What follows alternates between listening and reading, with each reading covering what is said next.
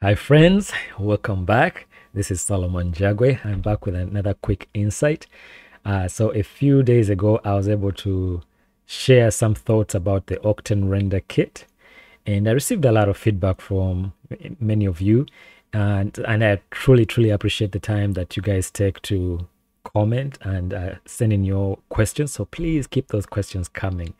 And if you're new to my channel, I kindly ask that you take some time to subscribe and hit that notification bell so you're alerted when I post a new video. So one of the cool things that came out recently was the Octane Render Kit. And so I took some time to share some thoughts on how to use it and how the the Daz Studio characters in using the Octane Render had been improved greatly.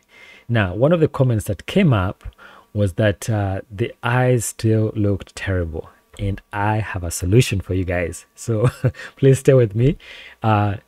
Let's get started. Actually, I'll go back to Daz Studio, and I have this character set up here. And if we switch to NVIDIA Array real quick, so we see what it looks like. So this character that we're looking at now hasn't been converted to using the Octane Render Kit. Okay, so these are still what we're looking at. These are array shaders that you're looking at. So I'm going to walk you through the process how to fix the eyes. So our main focus today is to get the eyes to look, so you get that reflection in the cornea and also in the eye moisture, which is and also the sclera. Okay, so that's our goal today, is using the Octane Render engine to be able to convert the eyes so that they look good. Okay, so I'm going to turn off NVIDIA Array, go back to the smooth shaded mode. So the thing that has been causing all the problems in with this conversion is found if we go to the preferences, go to the preferences tab and the Octane Render engine. So here's the culprit. You see where it says surfaces material filter. Yes, so this right here, by default, it's gonna look like it's gonna have these words in there. So this is what it's going to look like when you first open this plugin, the Octane Render plugin, the free one. And I've also gone ahead and upgraded mine to 2020.1.5.55 Prime. It's such a long number, but that's what I'm using currently. So in case you don't have the current version, please go to the plugin information. Over here, you can find the link to get to download the plugin. Okay, so under preferences, this is the culprit. So what it does is that when you first load the plugin, it excludes the conversion of the cornea, the eye surface, and the eyebrow. That is the problem. So what you need to do is select and delete, and then click set. Okay, so that when the plugin starts, it doesn't exclude any materials for conversion. Okay, so let me go ahead and close. And so you see right now that if we rotate the camera, and please turn on live over here. Okay, and under the kernel, we can also I've put it to like 500 samples to kind of speed up the process. And actually, let me drop it down all the way to 100, so that moves a little bit quicker. Okay, so it looks terrible. Well, not like terrible, but it doesn't look realistic. So these materials have not yet been converted. So we'll go through, we'll bring up the Octane Render main panel. We go to the materials, and you notice that right now mine is set to auto. So when I first loaded the scene, it went through and auto converted the materials to look like this. Okay, so then we need to make sure we link up all the materials. So select the character here, net for ChemSet. It could be if you have a Genesis 8 character, you simply find it in this display right here, and right click on it, textures for 16 Octane materials, and then we can replace the active materials.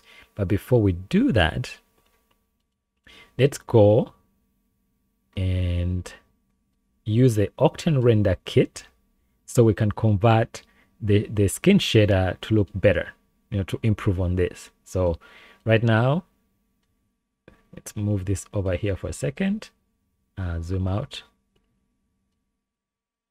and go to the scene tab, make sure our character is selected. Okay, and we're gonna use one of these the shaders, this for the different skin tones, and you find that in your My Daz 3D library. Go all the way down to people, and then Genesis 8 female, and under Genesis 8 female you're gonna find the materials and then the Octane Render Kit. Okay, so find which skin tone you want to apply to your character, and I'm gonna choose let's try this skin tone, like so slightly darkish, and it's not so glossy, so I prefer for this character. Yeah, let's do that. Double click on it, and we'll go through and convert the different materials, and it will look like something is messed up, but it's not. We just need to plug the textures back in there.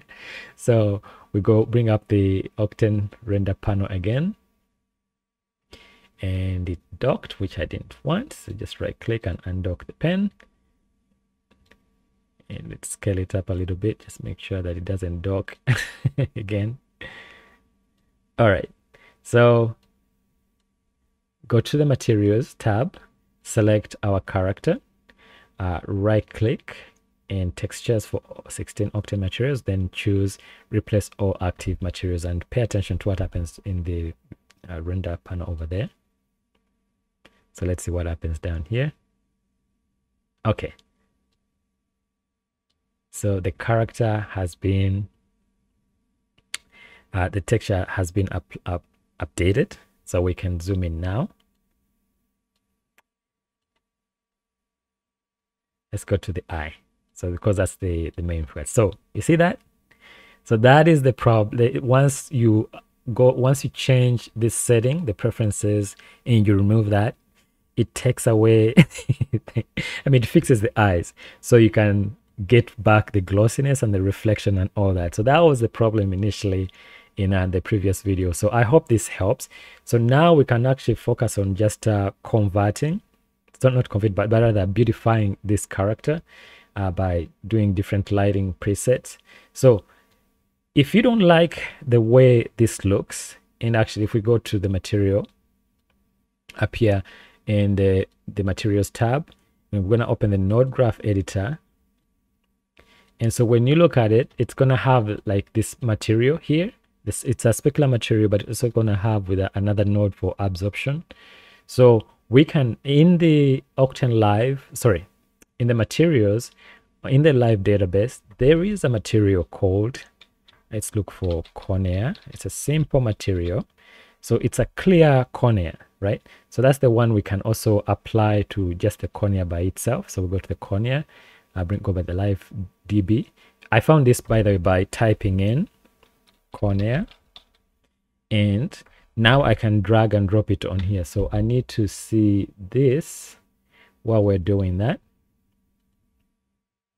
So this material is specifically an Octane material that is designed for applying to the cornea, and we can apply it to the cornea and the eye moisture as well. So we'll go ahead and apply to the cornea. Okay, and we'll show up here, and then we can drag this copy and apply it to the eye moisture as well.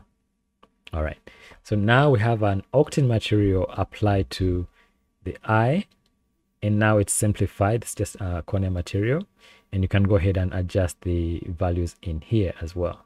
So we can close that, and let me adjust the environment. So right now we don't have, we're using the daylight environment, but now you can switch to all the other different environments to see how well the character looks. So you see this little reflection right here.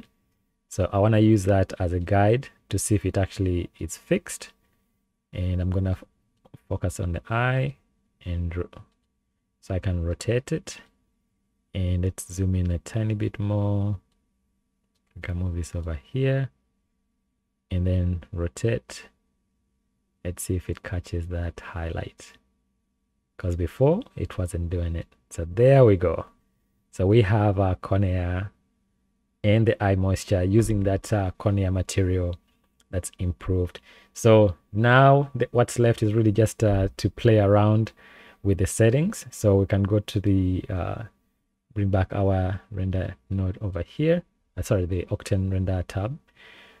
Go to the settings. We can switch to, and we can do the high, the render settings for the Octane Render Kit, render high settings. So it makes it ready. It switches everything to high, like path tracing,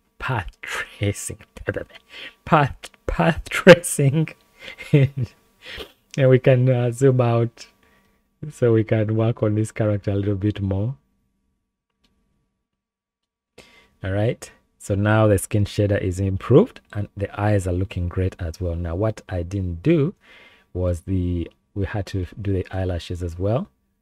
So we'll go to our character here, go into the partials, and we're going to double click on the eyelashes here, double click. Okay, and then under the materials, go to the eyelashes, right click, textures for 2, Octane materials, and replace all active materials. And so that should fix that. So now we have a beautiful character with a nice skin shader, with the eyes working properly. And so I think in a way that completes our tutorial today. But it also means that what the feedback that I got from the previous YouTube video is that, hey guys, the characters can look great, not just the skin, but also the eyes as well. So that's it. That is the insight I wanted to share with you, and a quick tutorial on how to get this to work. And so let me see what I can do now. Let's have fun with the imager here. I'm gonna bring up different, let's see if we can choose a different environment, because I want to see if I can beautify this a little bit more. No, that's not fun. Let's try artistic maybe. Okay, yeah, artistic kind of brings out the nice shader. Let's go this and double click to see a little bit more.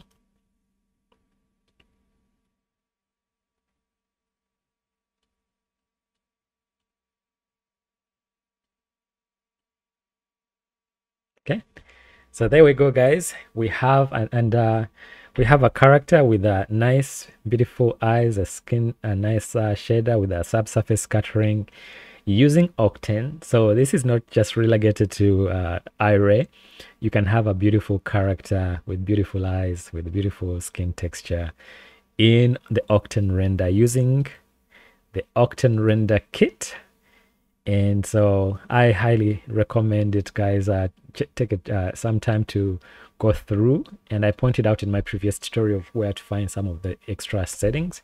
But in this video, I'm responding to the comment that came in from this tutorial right here, to show that we can have beautiful eyes. Okay, I hope that was helpful. And again, I ask you that spare some time, please, to subscribe and hit that notification bell. So this notification bell, like right here, just go ahead and click it. And please click like, share the video with others, and kindly subscribe. I'll be back with another tutorial. And as always, I encourage you to dare to dream big. Don't give up on your dream, guys. I'm doing my best to stay focused on my dream as well, working on the Nkosa and Nancha. This has been a dream, like I think it started in 2012. I've stayed with it, and with time I've actually seen the results, like winning several awards with this short film that I made. And it took actually putting in time every day, and I use the Octane render a lot in my videos. And so that's why I highly recommend the Octane render in Daz Studio as well. Thank you so much for your support, guys, and please stay safe during this pandemic. I'm praying for you guys. We are in this together, and we can come out. And I'll always do my best to share more insights so that we as storytellers, even as we're working from home during this difficult time, that we can find and use tools that can help us get to our dreams. So thank you so much, and see you next time. Again, please spare a minute to subscribe to my YouTube channel. Please subscribe to this one as well. And feel free to share your YouTube channel in the comments below so that I can follow you as well. Thank you so much, guys. So this is the main YouTube channel.